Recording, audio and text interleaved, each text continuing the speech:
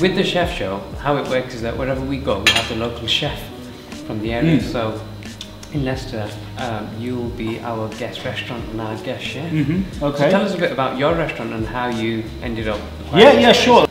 I've been in the restaurant trade now since I was 16, mid 80s. My brother who bought the restaurant he was working at. Okay. When we emigrated over here finally.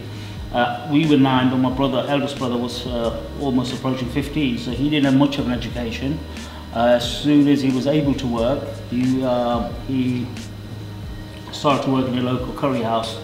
My dad passed away 2 years later, so he literally became the bread earner. What kind of food do you do here then? Is it specific? Is it a range of like? It is a range, but it's what I tend to do is our menu is in pages and pages, because you get in a lot of Indian restaurants.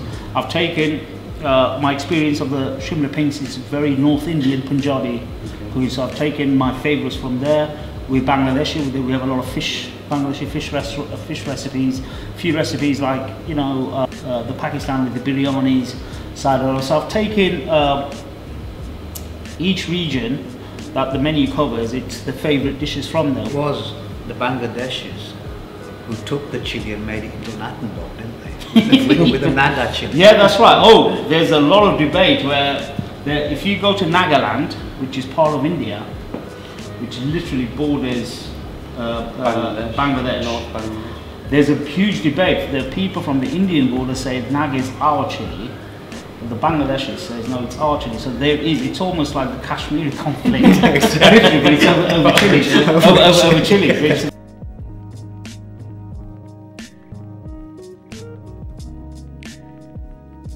There's 3 of these ingredients just were thrown in with onions and chicken and just boiled into a stew, and it just looked like Bovril with pieces of chicken.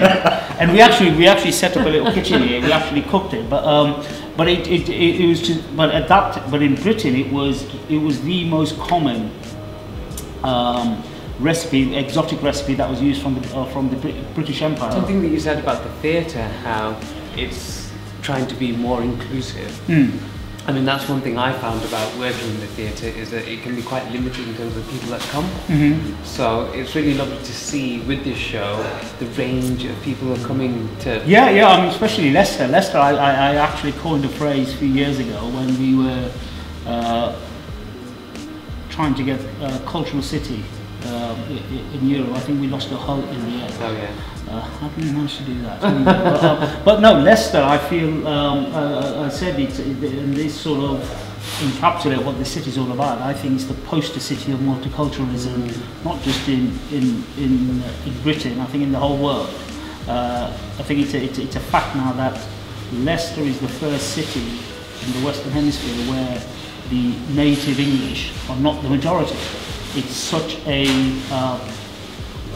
brilliant cross-section of society of cultures around the world that live in Leicester.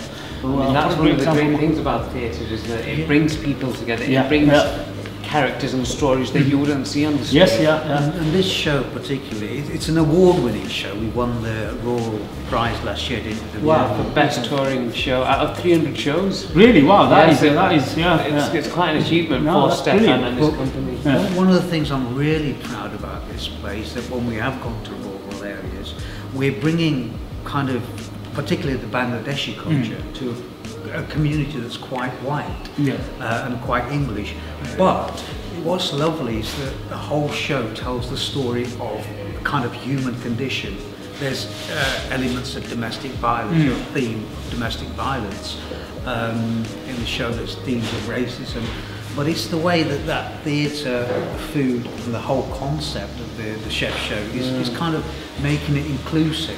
And I think it's what's lovely is that's the way theatre should be going now. You as a restaurateur must see a story on each table with your locals, and I think that's basically one of the themes of the show, isn't it? That each tables or each person that comes to the restaurant, as well as the people who own the restaurant, as well as the chef who will demonstrate, has a story to tell.